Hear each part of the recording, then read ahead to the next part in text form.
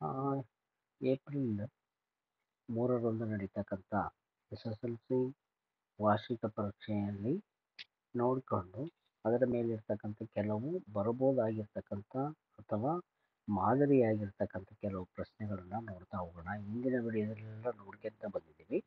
ಈಗ ಅದರ ಮುಂದುವರೆದಿರ್ತಕ್ಕಂಥ ಭಾಗವನ್ನು ನೋಡ್ತಾ ಹೋಗೋಣ.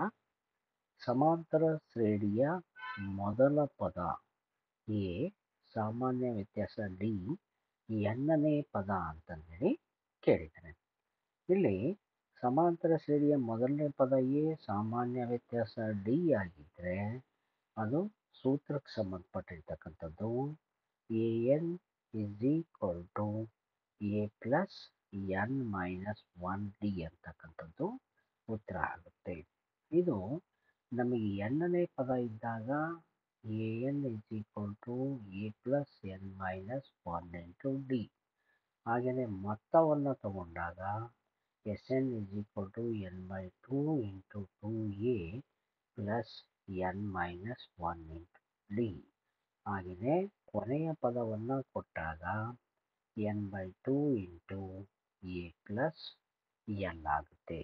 ಹಾಗೆಯೇ ಸಾಮಾನ್ಯ ರೂಪ ಬೇಕು ಅಂದರೆ A plus B, A plus 2b ಈ ರೀತಿಯಾಗಿರ್ತಕ್ಕಂಥದ್ದು. ಇದರಲ್ಲಿ ಯಾವುದನ್ನು ಬೇಕಾದರೂ ಕೊಡ್ಬೋದು. ಇವೆಲ್ಲ ಫಾರ್ಮುಲಾಗಳನ್ನು ನಾವು ಸರಿಯಾಗಿ ನೆನಪಿನಲ್ಲಿಟ್ಕೋಬೇಕು.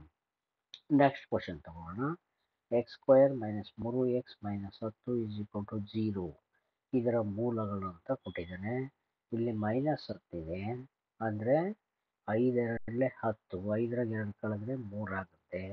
ನಮಗೆ ಬರ್ತಕ್ಕಂಥ ಉತ್ತರ ಯಾವುದು ಅಂತ ನೋಡಿಕೊಂಡ್ರೆ ನಮಗಿಲ್ಲಿ 5 ಮೈನಸ್ 2 ಬರುತ್ತೆ.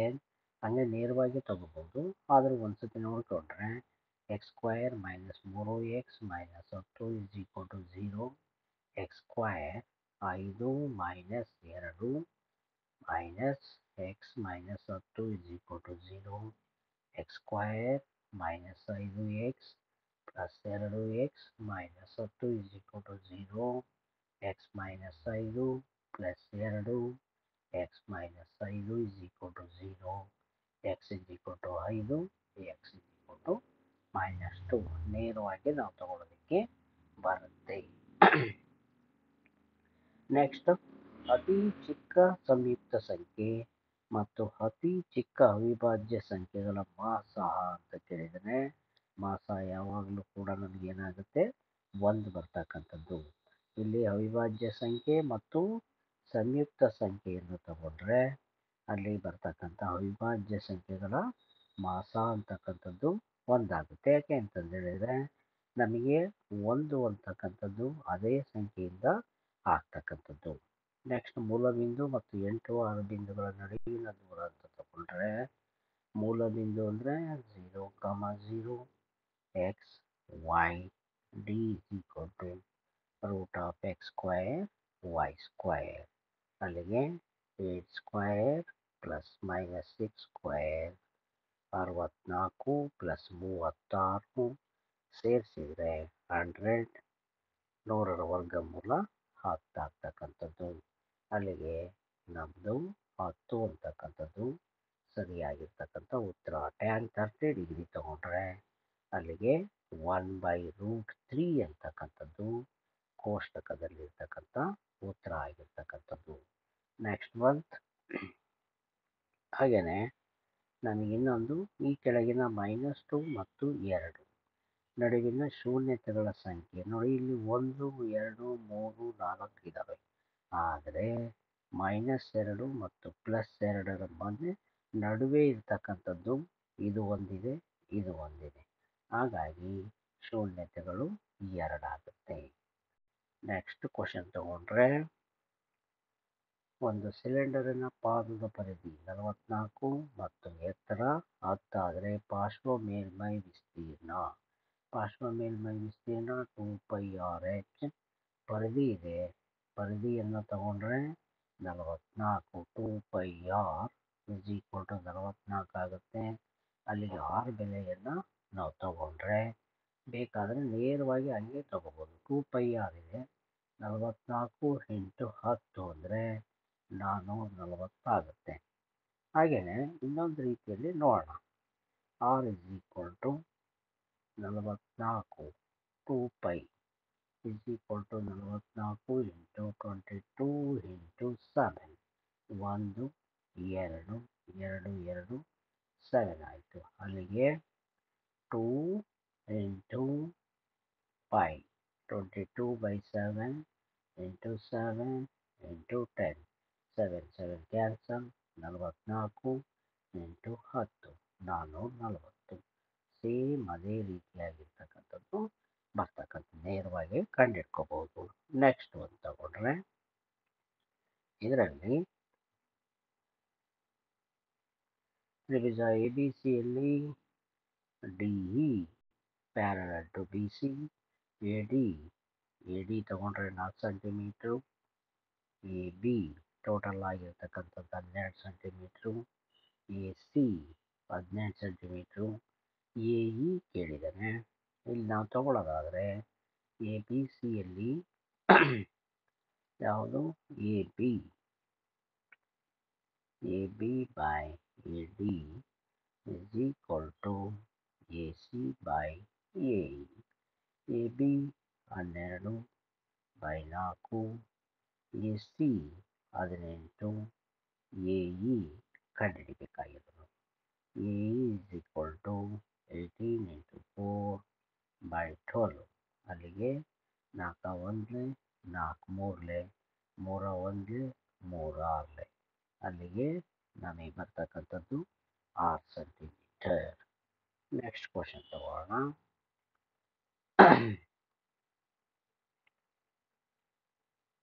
ಮೂಲ ಪ್ರಮೇಯವನ್ನು ನಿರೂಪಿಸಿ ಅಂತ ಇದೆ. ಅಂದರೆ ಅಂಕಗಣಿತದ ಮೂಲ ಪ್ರಮೇಯ ಪ್ರತಿ ಸಂಯುಕ್ತ ಸಂಖ್ಯೆಯನ್ನು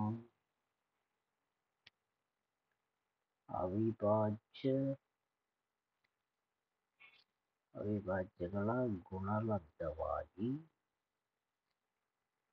ವ್ಯಕ್ತಪಡಿಸಬಹುದು ಮತ್ತು ಈ ಅಪವರ್ತಿಸುವಿಕೆಯು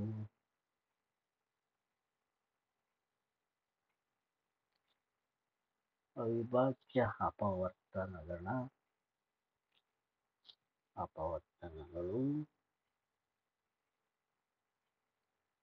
ಘಟಿಸುವ ಕ್ರಮವನ್ನು ಹೊರತುಪಡಿಸಿ ಅನನ್ಯವಾಗಿರುತ್ತದೆ. ಇದು ನಮ್ಮ ಅಂಕಗಣಿತದ ಮೂಲ ಪ್ರಮೇಯ. ನೆಕ್ಸ್ಟ್ ಒಂದು ಕ್ವಶನ್ ತಗೊಳ್ಳೋಣ. ಇಲ್ಲಿ 4 2 6 -8 ಈ ಬಿಂದುಗಳನ್ನು ಸೇರಿಸುವ ರೇಖಾಖಂಡದ ಮಧ್ಯ ಬಿಂದು ಅಂದರೆ x2 + x1/2 y2 + y1/2. ಅಲ್ಲಿಗೆ x1 y1 x2 y2 6 + 4/2 -8 + 2/2 10/2 ಹಾಗೆಯೇ 6/2 ಅಂದರೆ 5 3 ಆಗ್ತಕ್ಕಂಥದ್ದು. ಈ ಸಮೀಕರಣವನ್ನು ಆದರ್ಶ ರೂಪದಲ್ಲಿ ಬರೆಯಿರಿ. ಅಂದರೆ ax² 3x + c = 0 ರೂಪದಲ್ಲಿ. ಇದಿರೋದು x 2x + 3x² + 1 2x² + 3x x². ಇದನ್ನು ಈ ಕಡೆ ತಗೊಂಬರೋಣ. 2x² - x² + 3x - 1 = 0. x² 3x - 1 = 0. Next ರೇಖಾತ್ಮಕ ಸಮೀಕರಣದಲ್ಲಿ ಯಾವ ವಿಧದ ರೇಖೆಗಳು? ಇದು ನಮಗೆ ನೆನಪಿರಬೇಕು. a1/a2 ≠ b1/b2 ಆದರೆ ಛೇದಿಸುವ ರೇಖೆಗಳು. a1/a2 = b1/b2 = c1/c2 ಆದರೆ ಐಕ್ಯಗೊಳ್ಳುವ ರೇಖೆಗಳು. a1/a2 is equal to B1 by B2 not equal to C1 by C2 ಆದರೆ ಸಮಾಂತರ ರೇಖೆಗಳು. ಇಲ್ಲಿ ತಗೊಂಡ್ರೆ 2/6 minus 3/9 ಅಂದರೆ ಮೈನಸ್ ಇರೋದ್ರಿಂದ ಎರಡು ಕಡೆ ಪ್ಲಸ್ ಆಯಿತು. 4/12 ಅಲ್ಲಿಗೆ ಎಲ್ಲದೂ ಕೂಡ 1/2 1/2 1/2 ಆಗುತ್ತೆ. ಇದು ಐಕ್ಯಗೊಳ್ಳುವ ರೇಖೆಗಳು.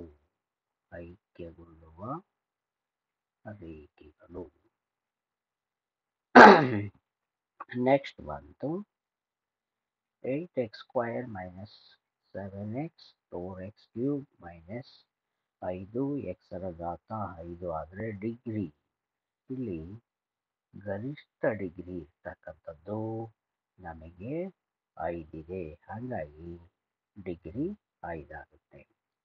ಸಮಾಂತರ ಶ್ರೇಣಿಯಲ್ಲಿ an is equal to 2n minus 1 a3 is equal to 2 into 3 minus 1 6 minus 1 is equal to 5. ಶಂಕುವಿನ ಪಾರ್ಶ್ವ ಮೇಲ್ಮೈ ವಿಸ್ತೀರ್ಣ ಅಂದರೆ πr.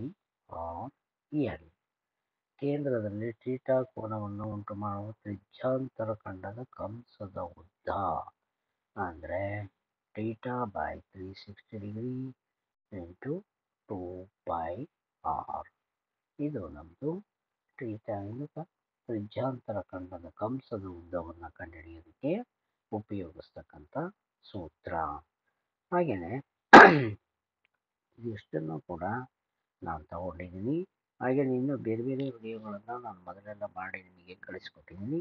ಏನಾದರೂ ಡೌಟ್ಸ್ ಇದ್ದರೆ ಕಮೆಂಟ್ ಮಾಡಿ. ಹಾಗೆಯೇ ನೆಕ್ಸ್ಟ್ ವಿಡಿಯೋವನ್ನು ಭಾಳ ಬೇಗ ಅಪ್ಲೋಡ್ ಮಾಡ್ತೀನಿ. ಎಲ್ಲರಿಗೂ ಕೂಡ ಧನ್ಯವಾದ.